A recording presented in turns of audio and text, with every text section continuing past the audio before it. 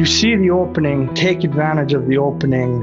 Don't sit there and pre-think, hey, I'm going to do this move beforehand.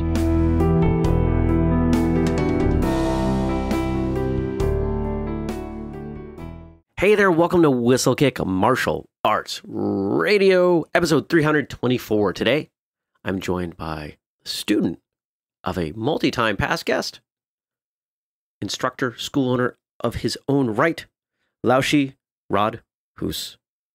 My name's Jeremy Lesniak. I'm the founder here at Whistlekick. I'm the host for Martial Arts Radio. I've got the best job in the world. I get to talk about martial arts and work on martial arts and train in martial arts and call it my job. Man, I am blessed. And so much of that blessedness is thanks to the support of all of you listening. I truly appreciate the messages, the tags, the purchases that you make of our products. It all really goes a long way. It means so much to me. So thank you for doing that. Check out the show notes at whistlekickmartialartsradio.com. Sign up for the newsletter while you're over there. We don't send it out very often, once or twice a month maybe. And really just kind of give you an idea of what's happening behind the scenes, throw you a discount once in a while, tell you about new projects we've got going on, maybe give you some behind the scenes on something to do with an episode. You know, we keep it light. We keep it kind of fast to read through. You know, we're not sending you a book. We're definitely not going to spam you. We're definitely not going to give your address out to anybody or sell it or anything crazy like that. We just want another way of getting in touch with you. That's all. My guest today, Lao Shi Rod Huus, is a really thoughtful man, clearly a passionate martial artist, someone who really, it seems, his life was transformed. Maybe not transformed, but at least formed by martial arts. And now he's sharing all of that with his students, and he's here today to share all of that with you. So let me step back and welcome him to the show. Lao Shi Huus, welcome to Whistlekick Martial Arts Radio. Thank you very much, Jeremy, for having me. I appreciate this opportunity you're giving. Yeah, absolutely. No, I'm sure we're going to get into it. You have connection to a past guest, actually a multi-time past guest. Listeners who have been around for a while are racking their brains saying, wait, there are only a few people who've been on more than once. And they're probably trying to guess who that would be. And your title, of course, is a clue.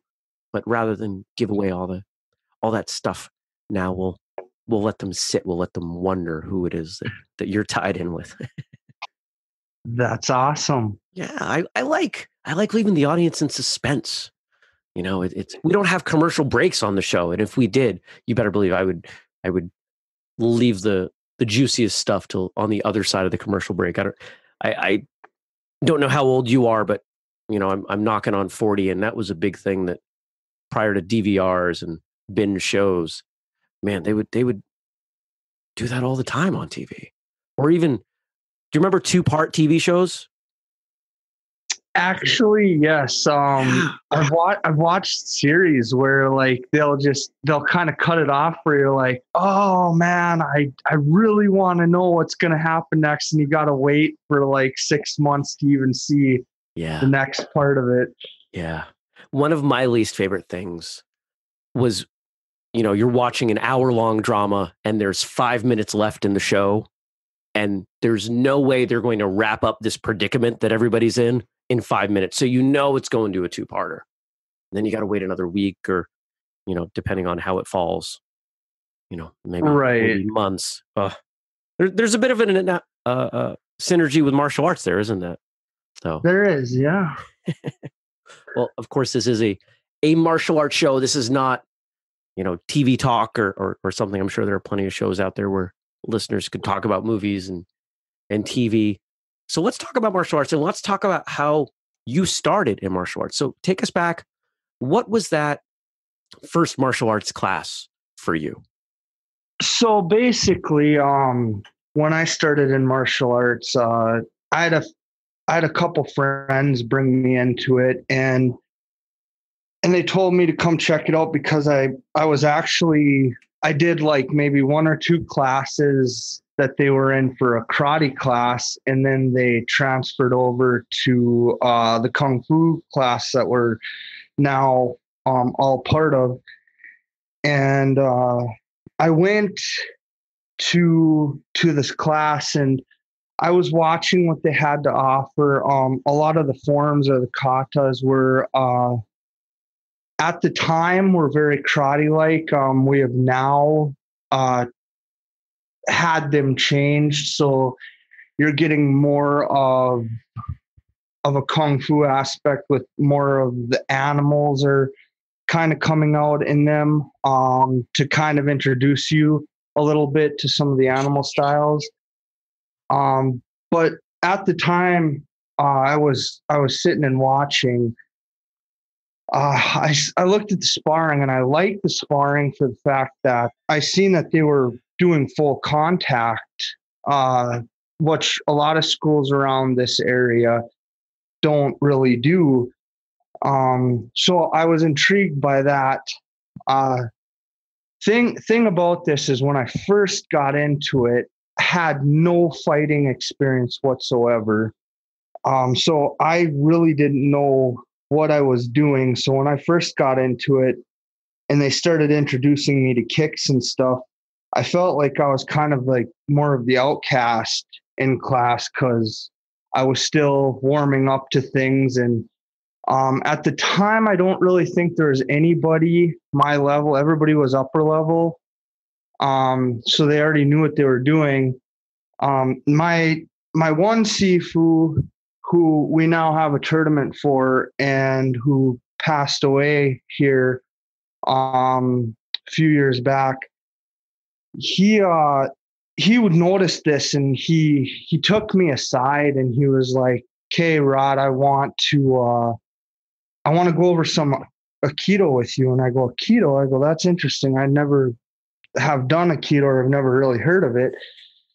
So he was showing me a lock, and we always like to have fun with things. We say when you're in martial arts, you should have fun with it. And if it ever becomes not fun, then maybe you should rethink what you're doing. I've enjoyed this ever since I've been in it. But at the time, he was like telling me, he goes, "Well, does this feel like it would be effective?" And he had me in a wrist manipulation. I go, "I mean, right now," I said, "No, not really." And then he actually did the twisting motion to it, and I was flying in the air, and I was like, "Okay, I see the effectiveness in it now." We got a good kick out of it, and ever since then, I fell in love with martial arts, and ever since then, me and my Sifu, we would sit there and we would do demonstrations and stuff. And while we were doing demonstrations, he would always like whisper in my ear, and he'd be like, "Okay, are you ready?" And I'm like, "Well, what do you mean, am I ready?" And he's like, "Come do this move." And sometimes we would play with things where we would over exaggerate things so we could have fun with people and stuff. I didn't realize that's what he was trying to get at. And he did this Aikido move, and he really did it. And I flew in the air, and it looked like I was over dramatizing it, but I wasn't. He actually went off and did it. And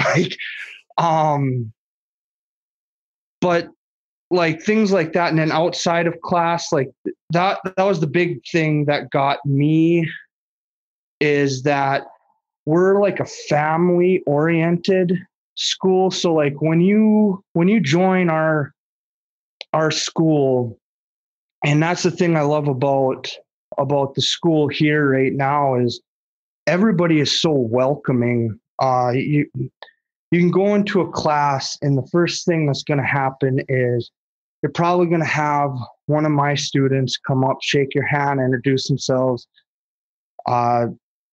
tell you, "Hey, if you have any questions or anything, let myself know," or whatnot.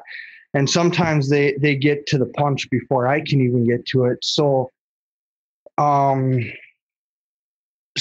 like how we're so family oriented. And like my Sifu and me, we would talk, on the phone, on like almost like a daily basis and stuff. And we would talk about martial arts, but we'd also talk about life, how things are going. So it wasn't just about the art. It was about the interaction. It was about knowing that everything was okay with each other, and just making sure that life was good on both ends. So that was another thing that drew me into our school, is that we had that link, and we had that togetherness with each other, and it turned into like a family oriented thing. And that's kind of why our school is a smaller school, is because normally when you come into it, here in Grand Forks, a lot of places are more competition oriented, where when you come into our school, you get this more family vibe, and we're more real life based with our training. So, if you're outside, something happens, you get into this predicament and you have to do something, you're going to know that, hey, I can do this or that, and you're going to be able to defend yourself at that point. So that's another thing I really liked about school too, because back when I was in grade school and stuff, because I didn't know how to defend myself, I'd have people picking on me and stuff like that. So it got to the point where I was like, I need to learn something that's going to teach me how to be able to deal with some of this stuff. So I don't have to go through all my life, having people pushing me around. So knowing that as I was progressing in the school, that I was also getting better, was something I was grateful for. And like that was one thing too with me and my Sifu. He would always tell me things I needed to work on, but then he'd say, "You're doing really good at this and that." And I was always so hard on myself, thinking, okay, now you're just trying to be nice to me because I really don't think I'm doing that great at this or that. Till I got to like my blue belt, which is a high rank in our school. Then I started going, okay, I see what he was seeing now. And I guess I wasn't really seeing where he was coming from at that point in time. And the thing is he was a really great instructor. He was really good at Aikido. He was good at the fighting part of the art. So, I mean, he knew what he was talking about. For me, I've always been harder on myself to just keep improving myself. And the thing is that we have about 12 or 13, I can't recall just right offhand, instructors now. We just had a tournament, and I had one of my advanced students actually test for black belt, and she just became a black belt here at the tournament after the test. And it's kind of funny because all of the black belts in our school up until this point have all been males. So she's been the very first female to get a black belt in our school. Nice. I'd like to go back and talk a little bit about this family piece, because this so far has been the common thread in everything you're talking about, is this family connection. You're talking about a smaller, a more intimate school. You're talking about a grouping of other schools of of instructors. You're talking about the way you felt as a kid talking with your Sifu, I think you said almost every day. And that's something that, excuse me, a lot of the folks listening are either going to completely understand or have no idea. It's something that I see is nearly binary. It either exists very deeply or it doesn't exist at all when I visit schools. Is that something that you were, let's start here. Is that something that you were kind of missing in your life? I guess I'll ask a deeply personal question. Did you have a strong family life, or was that something that you saw in your training that you were missing? In all honesty, I grew up in a small family. I had my mother, my father, my brother, my sister, who and my grandmother, who were all strong. They were all strong family figures in my life. But beyond them, I mean, I had friends. I didn't really have a huge family bond. But then I came to this school, and I guess a good way to kind of put it is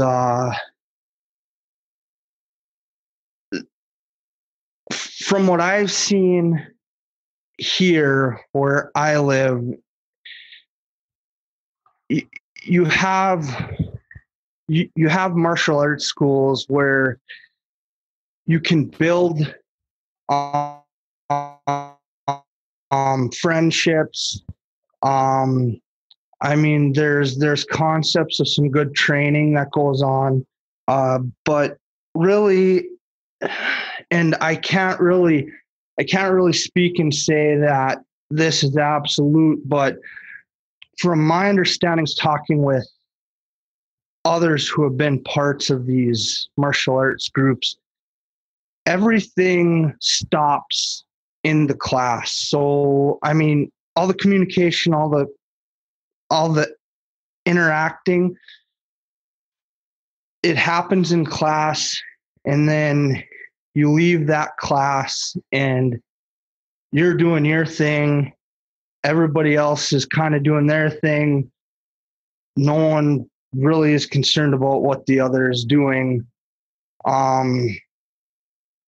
Whereas in our school, like, we build that bond with our students, and to be honest, that's really what's so special about our school is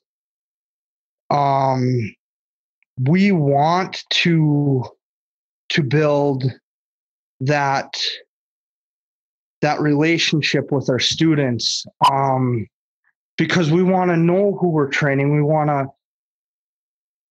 want to know that at the end of the day, the person who came into class isn't going to be somebody who's going to misrepresent our school. But it's not just that.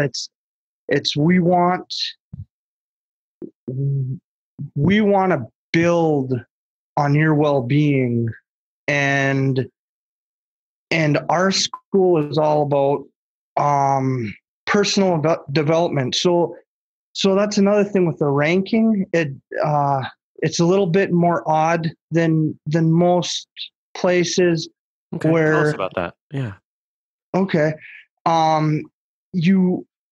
lot of places you'll train, and then there'll be a date set. Okay, we're going to test this day for this rank, and everybody at this level be ready to go for this rank, and then the test happens, you either pass or fail. The only two belts that I have, the one belt all of our schools and our organization test for is black, because you become an assistant instructor. I, for my school, test at blue belt because you're a high rank, you become a leader almost for the lower levels. And I do the test because I want to make sure that you got everything from below that rank all squared up and you can teach it and you're good to go there. Other than that, our ranks are based off of the instructor's prerogatives. So the instructor watches the student and goes, okay, you're developing good here and stuff. We might need some work here. But we're not constantly like saying, okay, work on this. You're doing super good at this. We kind of go day by day. And when we feel you've completed or you've gotten all that, the rank requirements, or you've completed your personal development, how we feel you should, then you'll get a rank at that point in time. So there is no, hey, get ready to test on this day or that day for most of the ranks. Most of them are just kind of the instructor gives it to you when the instructor sees fit. For me, I have actually, so now that I just said, I have a lady in our school who just got her first level. I also got another student who was a first level for 2 years who just got his instructor rank, second level. So now I got both of them to give me input and, kind of tell me, hey, do you feel like this person's improving the way they should be? And again, this goes back to knowing the person. Like that's why things are a bit more personal in our school, is because we want to know who we're giving ranks to and making sure that everything is justified in what we're doing. Let's talk about how you feel about that testing system. Of course, anybody listening, is probably looking at that and thinking, that's different. It's not completely unheard of. I've certainly known and even been part of schools that test in that way. But tell us what you like about that. What are the advantages for you as an instructor to having that more freeform isn't the right word, but that kind of openness with rank for your students? For me personally, I feel it takes a lot of pressure away. I know people can have some anxieties with predetermined testing and whatnot. I think this takes that away. Not only does it take that away, but it gives you that opportunity to develop yourself. Like for me, in our style, when you become a black belt, we want you, we have set requirements. So, it's not like, okay, do whatever you want, reset the whole curriculum and stuff like that. But we want you to have your own piece of the pie, I guess, to speak. So we want you to put your ties on things. So like my school here is more of a tiger school because I have more of a tiger mentality. Mm-hmm. Whereas my second level that I was talking about,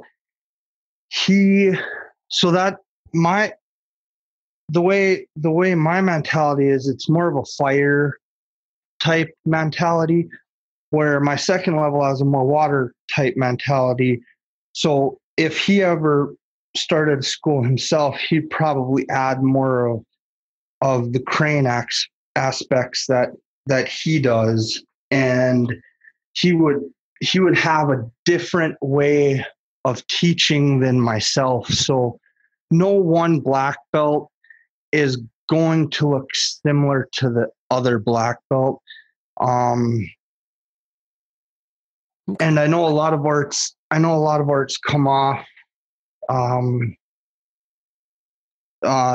doing that.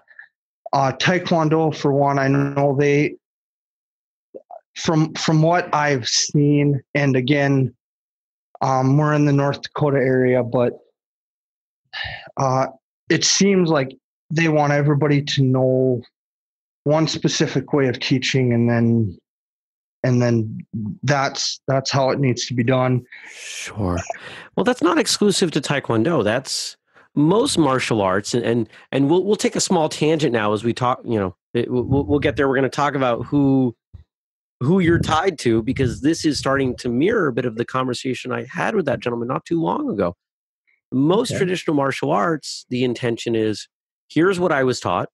I am keeping it pretty close to what I was taught, and I'm handing it to you very close. So you have, in most schools, there may be some permission for individualization, but it's still within the same framework.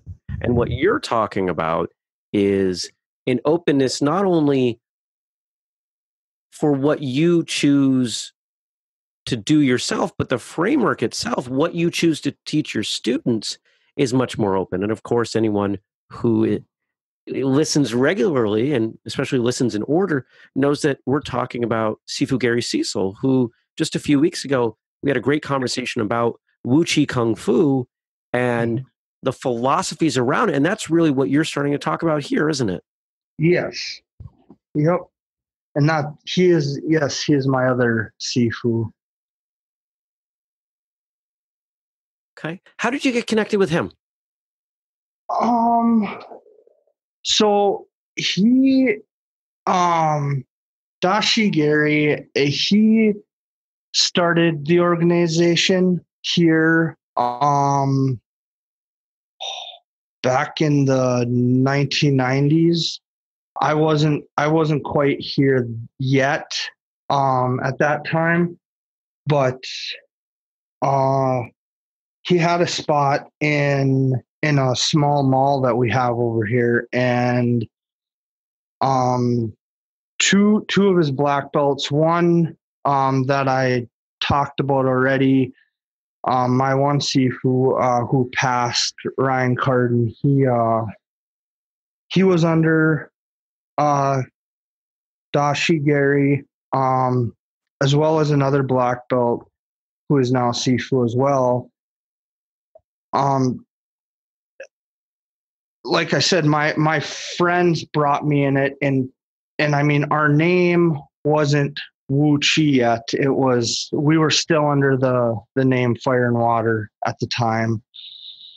And basically that's when Sifu Ryan Carden, when we had a spot in the downstairs part of a company that we were renting a space from. When they brought me there, it was like about 2 weeks of me being in the school that I was pulled aside by Sifu Ryan and taught Aikido. And then that's basically when I fell in love with it. And then there were points where Dashi Gary would come and do seminars and stuff. And I was introduced to him when we were on a place in Demers in Grand Forks here, and he had a seminar, and he needed an uki, and I was volunteered as the uki. I didn't really know Dashi so well, so Dashi did this technique to me, and I'm used to being taken down and stuff, but there was a point where I believe he got me into a wrist grab, and then he did a punch to the stomach, and he kicked out my leg. But the thing about this was he really did it, and I wasn't expecting the real hits to happen. So after he did that to me, kind of went up to my other Sifu, and I was like, hey, thank you for letting me know that was going to happen. We got a kick out of it. It was all in fun, but that's when I found out, like, when Dashi does stuff, he does it more real time, real impact to show the effectiveness of it. And then we just started kind of talking, and he was getting acquainted with me and in my background, and we were still figuring out, what style I was going to be as far as an animal style. And I was flip-flopping between either a tiger stylist or a bear stylist, and bears, in the way we teach the bear style in our school, it's a bit more passive, so it doesn't really attack until you get close in on it. I meshed with it all right. I could have been a bear stylist, but after Dashi saw me spar and then do techniques, he was telling my other Sifu, yeah, he's a tiger stylist. We're putting him on tiger. So that's how I came to be a tiger stylist, because of how he's seen my mannerisms and basically striking first when I sparred and doing my takedowns quick and fast and just getting them over with. Still showing the effectiveness of them. After my first level, basically he kept monitoring me throughout the years, and since then I've gotten every rank that I have under him by him personally, and after first level, usually that's how it normally goes. I mean, now we're becoming a little bit bigger, so whoever is your head instructor, at whatever point you're at, can advance you so high up. So, like, right now I'm a third level black belt. I can advance somebody up to a second level black belt, a head instructor rank. Sure. But I can't go any further than that. So, like, like now, my recent second level that I was talking about, if he tends sometime down the line to be ready for a third level, it would either have to come from Dashi or I would have to be a fourth level to do that. Right. I think we've got a pretty good idea of you and who you are and what makes you tick.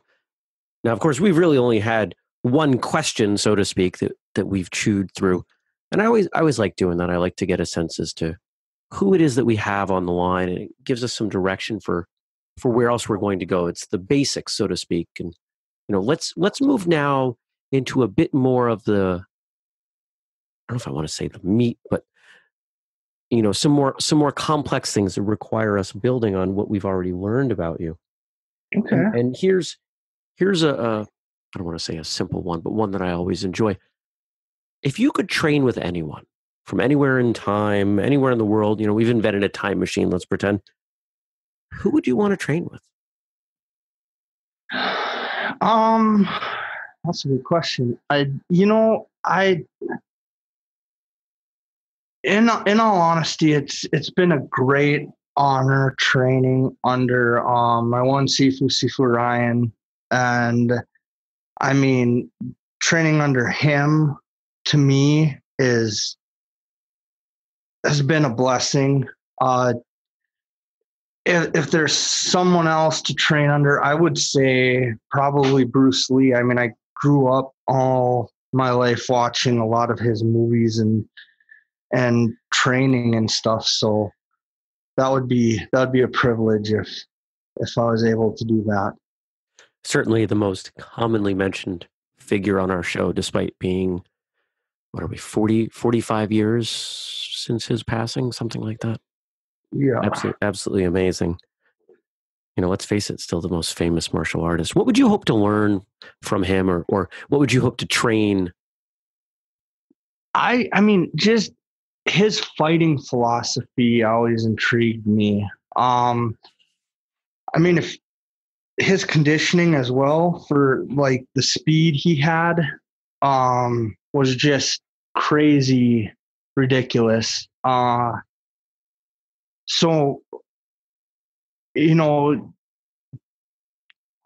getting his, toward the speed he had, understanding his fighting philosophy from like his personal perspective. I know that he does have a book out that has a lot of the philosophies and stuff that he went over, but just personally picking his brain and a lot of his fighting would be awesome. Yeah. Are you a fan of his movies? Yes, I am. Which one's your favorite? I have to say Enter the Dragon. It seems to be everybody's favorite, and there are some rare exceptions where someone will say, Game of Death or something. But in each of those cases, those folks seem to have watched that movie first. Whatever your first Bruce Lee movie is, seems to be your favorite Bruce Lee movie. And for me, it was Enter the Dragon. So that is my favorite one. Yeah. I mean, just so classic. I mean, so many years later, right? Right. And I don't know, I could be wrong on this. I've heard stories that when him and Chuck Norris did the auditorium scene, that Bruce Lee was asking him to film it as an actual sparring session, not just go by move, but actually just choreographing. Yeah. So, I certainly can't speak to it, but that would seem consistent with so many of the things that we've learned, even some of the newer things we've learned recently about Bruce Lee, right? I mean, the man was not I don't want to say a perfectionist, but so driven to creating the best thing he could in each circumstance. And of course, with someone like Chuck Norris on set, it's going to be good. Why limit it? Right. How fun would that have been to have been on set and watch Bruce Lee and Chuck Norris spar? I would give many things to watch that.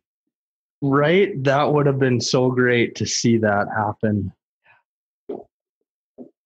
What are you into? Anything outside of martial arts? Do you have any hobbies? Anything that the only thing that I have going other than martial arts, I mean, I used to wrestle as a kid, and then me and my friends, for like a pastime, we would always get into watching professional wrestling, sitting down, just kind of seeing what matches were going. I mean, again, that we knew as we got older, we knew that everything was choreographed, and they know who's going to win, who's going to lose, and stuff like that. But it was very entertaining as kids for us to be watching that and cheering our favorite wrestler on and stuff. Nice. Do you find much synergy between wrestling and martial arts? I mean, kind of. So this is kind of funny in a way. I as I was growing up, I watched wrestling, and like there's a lot of moves in wrestling that I was like, that's cool, but would that actually work? No, that wouldn't actually work if they're actually doing it. Um, so as I grew and as I watched, I seen this character, Shawn Michaels, and I was like, okay, he's a really good wrestler. He's got very good conditioning. He tells a really good story in the ring and stuff. And he did this. He got known for this kick, and it was like a side thrust kick, but he always did it to the face. And I always, because of the practicality of the move, I was always intrigued by that maneuver. I got into martial arts, and funny thing about it is one of my favorite moves in martial arts is the side kick. Between the side kick and the spinning back kick, both of those are I really like both of those moves. And side kicks, I almost train religiously coming off the front leg, in close or at a distance. So like that's a big move for me to teach when I teach it. Okay, right on. It's no secret that life has stumbling blocks. Mm-hmm. My favorite question to ask our guests is for them to tell us about a time in life when things were challenging and how your martial arts, in whatever way that manifested, allowed you to overcome a challenge. I would say, yeah, one of the biggest challenges for me was, well, I guess I got two that I can think of. So as I came up in my training and stuff, I had a lot of tension in me, and being able to relax was difficult. But my Sifu, he would tell me, Rod, clear your mind. Don't think about so much at one time. Just let stuff happen as it does. And I tried doing what he said, but it wasn't clicking. I was like, how do I not think about what I'm supposed to be doing in the ring? And it was this process that I was fighting with over and over and over. And finally I got to, like, I believe it was my red belt, getting close to my black belt, and it started clicking.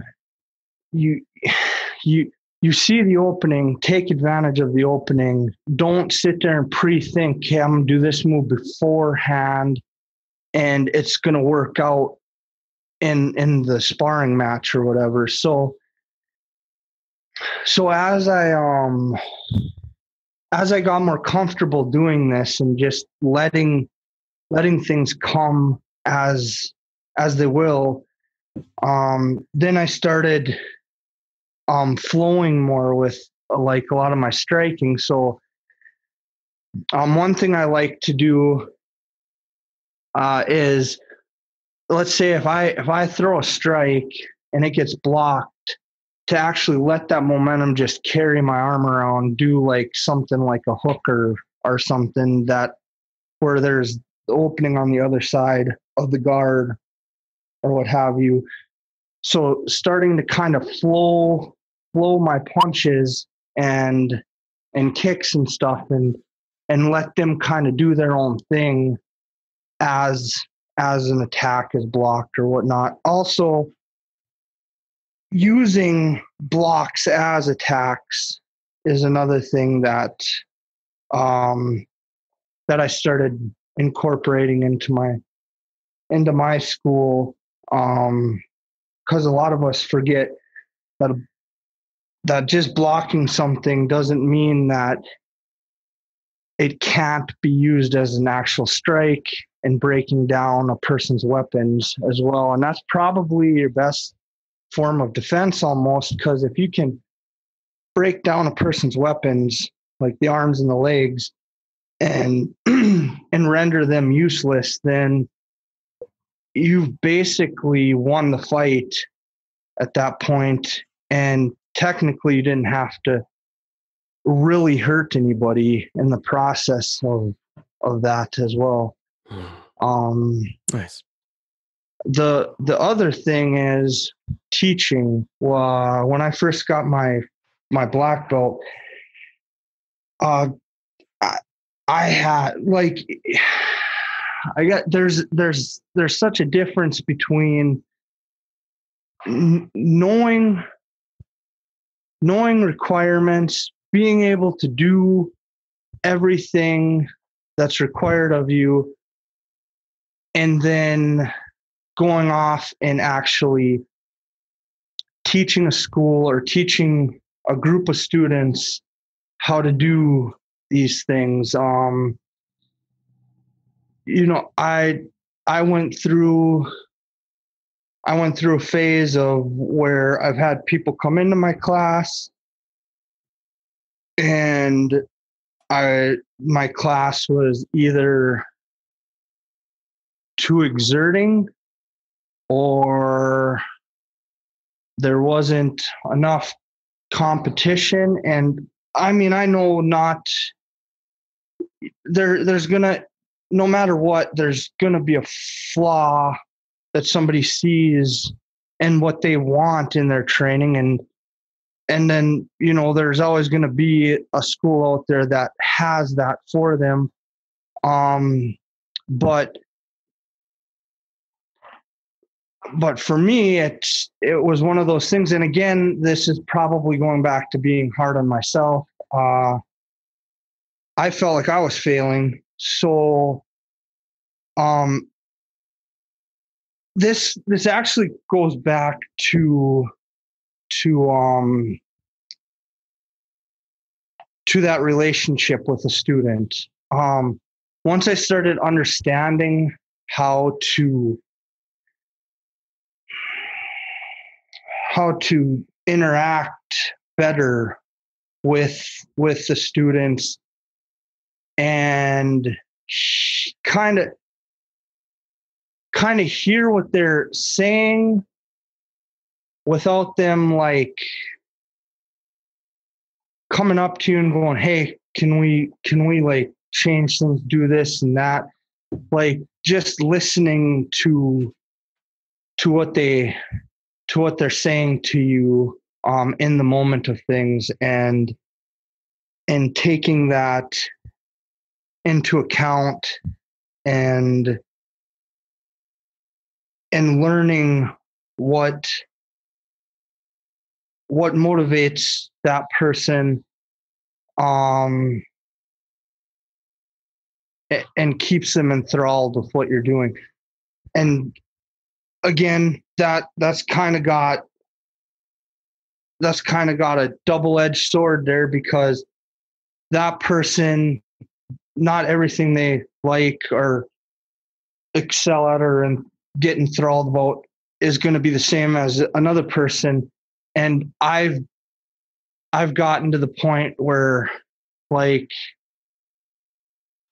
I kind of interchange, where I try to involve as much from each person as possible. Like that's the thing about our classes too, is we have more of a mixture class where not everything is set that one day. Like we don't have a routine on a daily basis. Like each day when you come into our school, there's going to be something different that you're doing. And there, besides the attended requirements, the first like hour and a half of class is going to be something different, and it's going to keep you guessing. And I found that a lot of students like that because they get a taste of a little of this, a little of that, and it keeps them coming back and enthralled in what we're doing, and that makes it fun for me, knowing that I'm grabbing them, keeping them coming, and helping them improve. Because in the long run, and I've said this to all the black belts in our school here, is that in the end, like, you know, everything that I'm doing, I do it for the school. Like, even if for some odd reason we're in a bind, and doors have got to close, I'm not just going to stop everything and leave the students going, okay, this is where everything ends. Now you kind of take what you have and figure things out. I'll figure a way out to keep training those students and keep them improving on their development and on the school's development as well. So yeah, I even if things do get hard, I strive to keep things going, and I would never ever shut the door on students and just end things, even if it came that way business wise. And again, like Dashi said, when we teach, any income that we get in our school goes right back to, say, the rent or of whatever building we're in, or the equipment, or anything the school needs. None of it goes to the instructors at all. I understand. You're certainly not the first person on the show to have that kind of dedication to your school, to your students, and to really hold it in that high regard, that place in your life. And it's something that I always appreciate, something that I've really been honored to be part of at various times in my life with schools that I've participated in. What are your goals? If we look out over the next 5 or 10 years, what are you hoping to accomplish, either as a martial artist yourself, or for your school, or maybe some other third category I haven't said? Goal, I mean,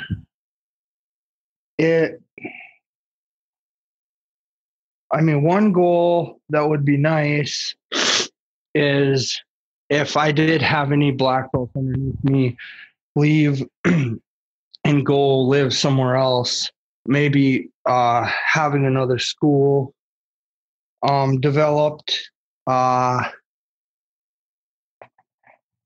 In all honesty, I would really like to see the students we have now progress, get their black belts in our school, and I mean, just basically be able to continue that process, and make people better. The biggest thing for me is the outcome for the students, and them achieving that, the highest level they can become, which a lot of the students we have now, I can see a lot of them being really good black belts, if they, stick to it. One gentleman in our school, and this is what I mean about the family bond thing, because I know I keep going back to that, but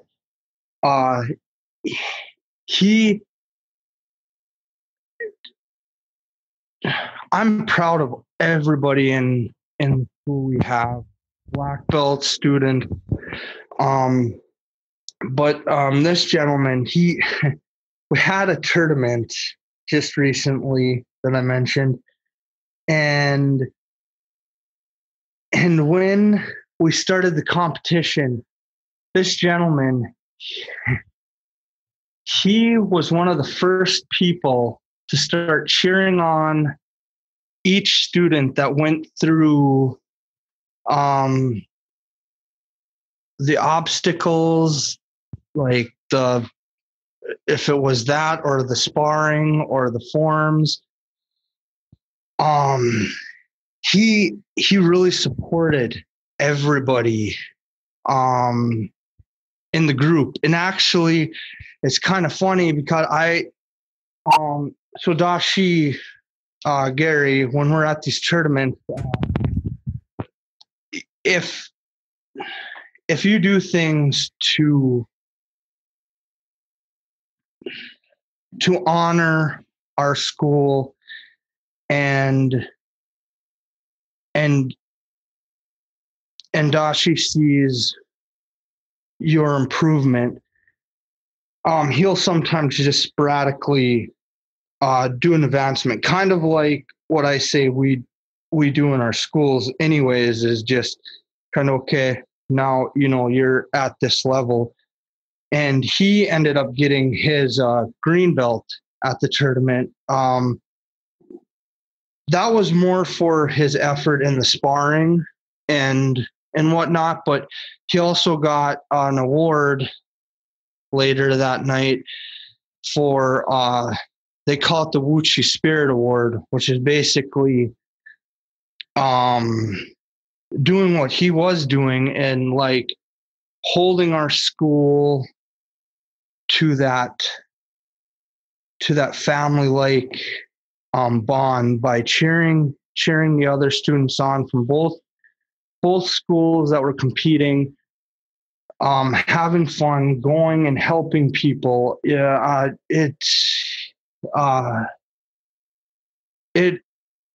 was a great day for our school and in general and whole. I met a lot of really good people from a fellow instructor school, and I feel like he as well is going to have a lot of really good black belts as a lot of his students come up, because a lot of the people have that focus and determination and that spirit in them, and I think as our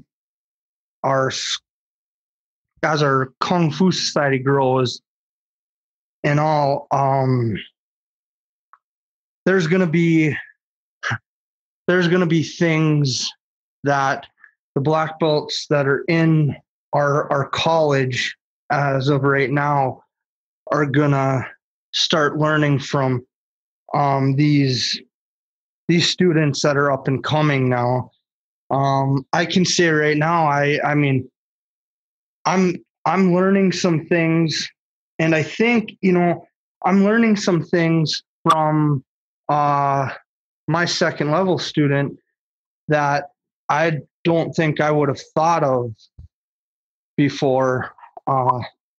And as a teacher, I get some teachers, I think, feel like, hey, you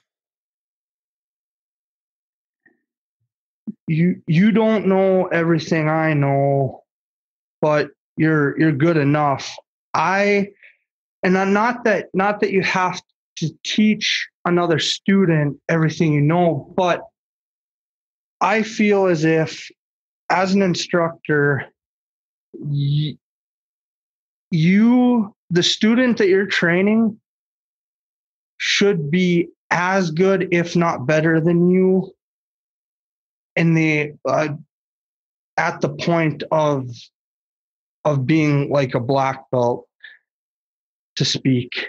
And that's kind of where my effort is. And I honestly feel like a lot of the black belts underneath me are at that level where they're as good as I am. And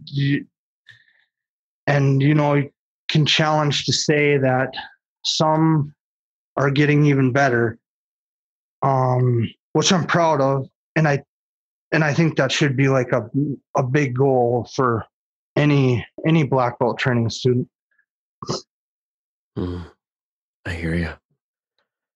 This has been good stuff. And, this seems like a good time for us to start to wind down. So let's start with this. If folks want to reach you, if they want to know more about your school, anything that you want to plug, tell us about that. We'll make sure that we drop it in the show notes. Whistlekick martialartsradio.com is the website. So go ahead with that. Okay. So yeah, if there is anybody that wants to come and check our school out here in Grand Forks, North Dakota, we have a Facebook page. It's under Wu Chi School of Self-Defense. That's been our main page. I mean, I don't have a website or anything at this point, but a lot of videos and posts are on that Facebook page that you can read and go over. You get a week to see if you're interested in anything that we offer. And if in that week you decide that it's not for you, that's fine. Then you have the option of seeking out other martial arts. Other than that, I mean, we do kickboxing classes, Aikido classes. Our adults classes are basically a mixed class that go for 2 hours. So that was the classes I was kind of talking about that were mixed with a bunch of different activities. Other than that, that's okay. That's that's all right. No, we'll make sure that we drop those over there. And of course, we always ask our guests to send us off into the mist with some great stuff. So what parting words would you offer up to the folks listening today?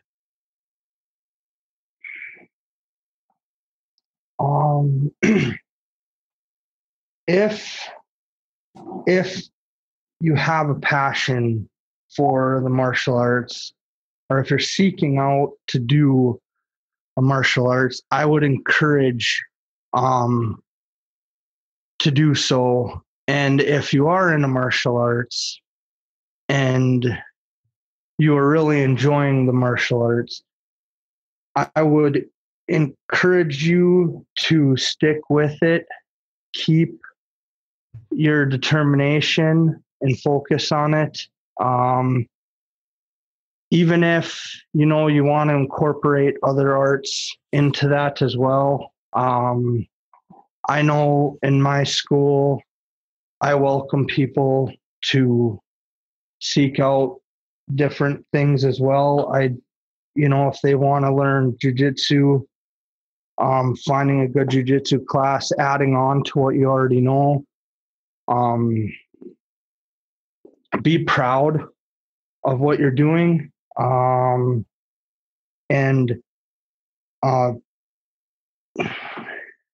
keep that passion for the school you're in. Also seek out and maybe bond with some students.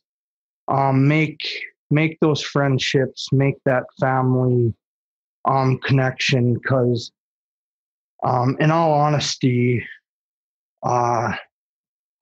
it's good to have positive people around you and good to have people to talk to. And sometimes people don't have that. So to have that, that bond with other people is very helpful. And I encourage to try to start it.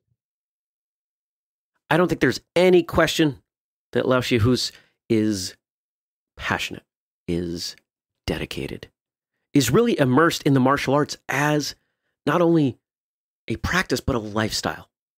I suspect that if we were to find some crazy surgical, metaphysical way to separate martial arts from him, there wouldn't be a whole lot left. I really appreciate your time, sir. Thank you so much for coming on the show. And thank you to all of you for listening. I appreciate your time. I appreciate, as I said in the intro, your support. It means more than you will ever truly understand. Head on over to whistlekick.com, see everything that we've got going on, products, projects, and other things that take that support that you show all of us and turn it back around and support the traditional martial arts. If you want to get a hold of us, find us on social media. We are at Whistlekick. I am Jeremy at whistlekick.com if email is your preference. And that is all I have for you today. Until next time, train hard, smile, and have a great day.